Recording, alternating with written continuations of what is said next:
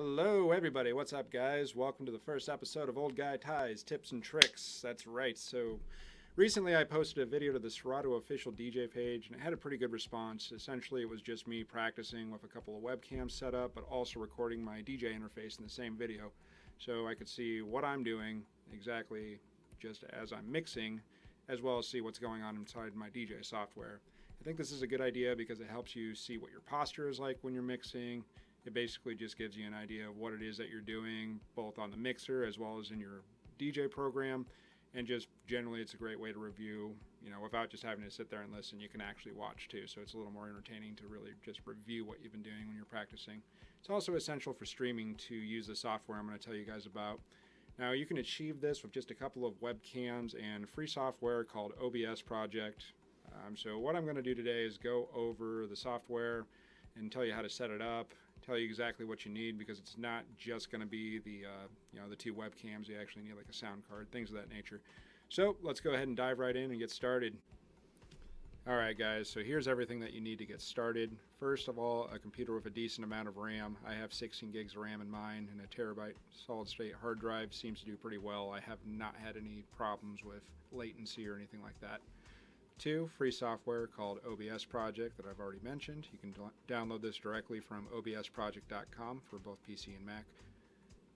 3, webcams, as many as you want, but again, this just kind of depends on how much RAM your computer has, so don't go overboard with it. 4, some sort of a line-in audio input. I use an external sound card using line-in. Just make sure that you're not plugging directly into a microphone in, because that's going to give you all sorts of problems when you're trying to record. Alright, so once you open up OBS, what we're going to do is go over to our scenes selection and just add a new scene, name it whatever you want. From there, we're going to go over to our sources and we're going to add a source, which will be a gain capture. You could technically name that whatever you wanted. I'll just call it Serato Pro.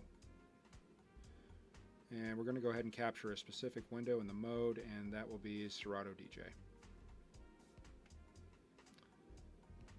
Now you can use the corners to kind of resize this, just kind of fit it to the frame, and you really don't need to see the library. It's more important to see exactly what's going on.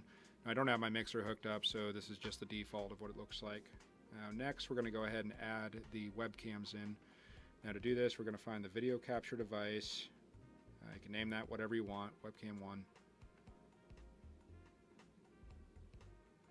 There's that. Now I actually already recorded this, so the reason my mouth isn't moving in this is because I'm actually coming back in here and just kind of talking over a video I already recorded earlier.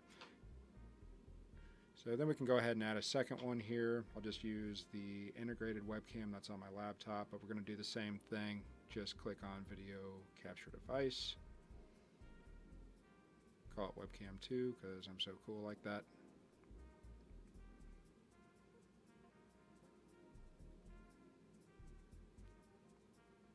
And bam, now there's 2 webcams over my OBS project, and I have Serato DJ.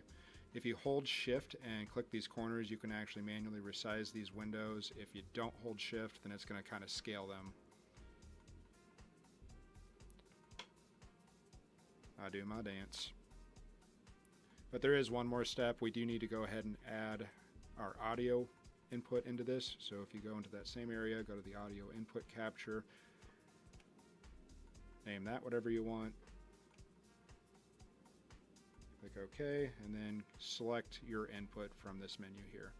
As soon as you click OK, that'll add it in, and you'll see right there that it's been added to the audio mixer.